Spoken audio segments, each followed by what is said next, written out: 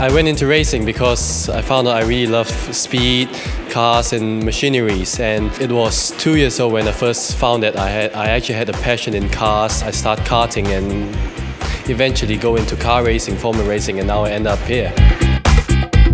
I admire Ayrton Senna most. He's one of the most legendary drivers ever. I think it's his driving style and his mentality when he's in the race car that earn a lot of respect, and that includes me. The main factor for success, I think, it's to have determination, and also you need to have a cool mind, because racing is a tough sport, and especially at this level everyone's really competitive, so I think you need to be determined on what you're doing, so you need to be focused and you need to work hard basically.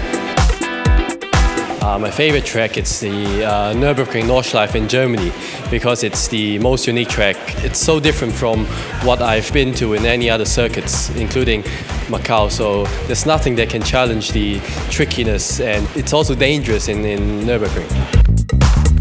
I work for Tarmac Works part-time, and it's a model car company. Apart from racing, I do fitness as well to make sure I'm fit enough to be in the car.